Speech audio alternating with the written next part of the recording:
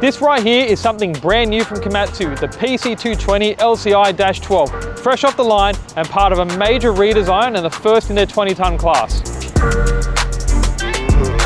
And it's not just a facelift. This excavator is running the new IMC 3.0, the next evolution in intelligent machine control. It allows multifunction automation across swing, track, load, grade, dig and steer, and it has 3D boundary control. Right up front, you've got a customizable 10-inch control screen. You've got another screen here with your object detection, which detects both humans and other objects. Inside and outside the cabin, there's an alarm that goes off and the machine can't move.